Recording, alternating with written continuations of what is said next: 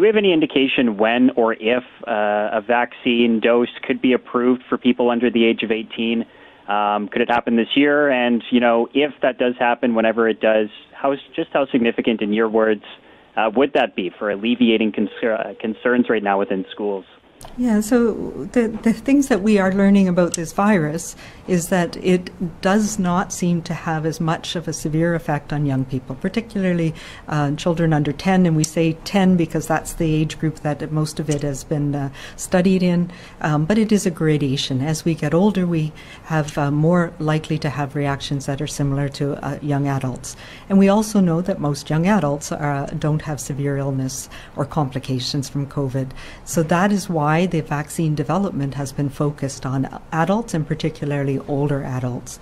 Having said that, the Moderna vaccine is undergoing trials right now in people as young as 12. So there may be vaccines that are available and approved for use for young people 12 to 18 in the coming probably months from now. And some of the more traditional vaccines, unfortunately, some of the ones that were under development have shown not to work very well, so they have abandoned those. But some of the more traditional, what we call protein subunit vaccines, have been used in children for a long time, including influenza vaccines, for example. So when they become available, they may be licensed for use in children.